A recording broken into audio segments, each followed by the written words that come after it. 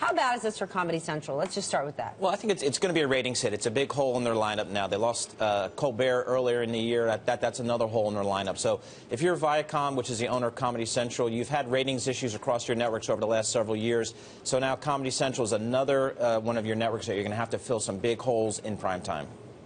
Is it realistic to think that someone could replace Jon Stewart and keep the ratings up, or is that kind of a lost cause? I think that's certainly near term. That's almost an impossibility, I would think. An impossibility? Impossibility. That's right. I think it'd be very difficult to do. I think if you're Comedy Central, you're looking to either bring in somebody big who could maybe keep the ratings up, or do you go and bring in an unknown, much as Jon Stewart was at the time, and try to build it back up again and build a big loyal following? Again, they have issues in other day parts as well. But this is probably not welcome news for the folks at Comedy Central and Viacom. Which do you think is the better move? Hold on.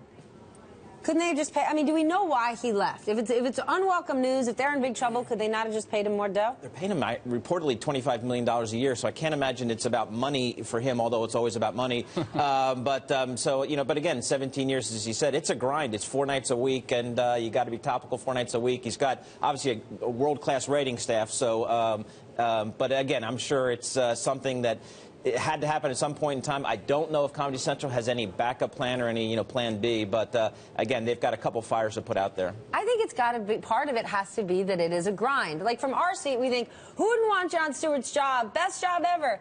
But remember, the guy took almost last summer off to make his documentary. Right. Getting out there every day and doing a show is hard. Even if you have the best writers in the world, he probably looks at a guy like Jerry Seinfeld. Jerry Seinfeld does comedians with cars. Right. It just take him a couple days a month. He makes a ton of dough. He's doing it with all his friends. It's really fun. Jon Stewart might be like, you know what? I'm a little tired. It's probably the time of his life. Again, he's probably, as he said, he's going out on a high note, or as it's been written, he's going out on a high note. So he probably has lots of opportunities for other things to do. Again, he's probably, got the wherewithal that he can do anything he wants now. So again, it's probably good news for him. It's a great opportunity for him. It's a challenge for Comedy Central and Viacom. So speaking of not going out on a high note yesterday, obviously, was the Brian Williams news. What is the future? Does he have a future, you think, in news, or is like this 6-month suspension going to ultimately be the end of his career? Yeah, it's going to be tough. I think everybody involved, NBC, Brian Williams himself, is hoping that 6 months will heal all wounds. I don't know. I suspect in the business that he's in and other, news anchors are in, which is trust, I think it's going to be probably pretty difficult for him to come back. So if you're NBC, again, you're probably thinking about a long-term plan B. How important is NBC News to Comcast? Because I feel like when all this deal first happened, NBC News was sort of the crown jewel, but I'm not sure if nightly news matters that much. It doesn't matter. I think it's immaterial to Comcast in general. I think that the news division is a profitable division. It does contribute. The actual NBC Nightly News, that 30-minute broadcast, is absolutely immaterial to Comcast.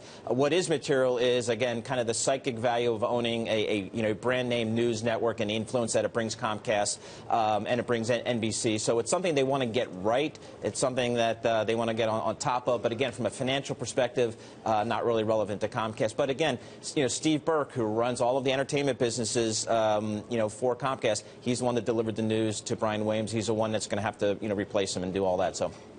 And so you think this 6-month suspension, you think that maybe we're going to be watching trials or auditions for his full-time replacement? I think you might. I think you might. And I think they might think outside of the box. I'm sure they're going to give Lester Holt, who's a longtime NBC News veteran and with very high standing, they're going to give him a shot, see how the feedback is there. I suspect they will bring in some other folks, maybe outside of the box, other parts of NBC, maybe just outside of the NBC company. But could we see a shift? I mean, giving nightly news anchors as much control as they have over the last 30 years, now that nightly news isn't as important as it once was, is there a chance they don't put somebody in the position who's massively important or give them that much control? Because if you're Comcast right now, you might say, Brian Williams has just made a fool of us. Why did we give him that big of a voice, that much power? I think you're right, and I think it reflects the fact that, the nightly news and the news divisions in parts of these big conglomerates aren't nearly as material and as important as they used to be. That being said, I think they still take a lot of pride in them. I think they still want to put their best foot forward, but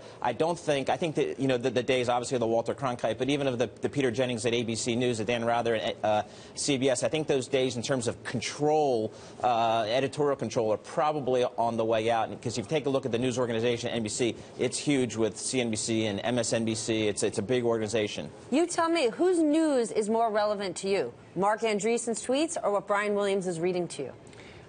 Mark Andreessen's tweets. It's not Yeah. even. It's not even a comparison. Right. So I mean, Twitter breaks news, and then that also gives you context with the news. So again, it's a changing dynamic, and that's why the ratings. I mean, they were pretty happy with Brian Williams getting 9.5 million viewers a night. That's a relatively small number in the context of primetime programming in general. So again, so it's just not as relevant. That being said, all the networks still place a lot of value, I guess psychic value, if you will, if not economic value, on their news divisions in general and on their their nightly newscast. That's still a little bit of a beacon for them, and they do take it Maybe seriously. this is an opportunity to break out of that mold. Maybe.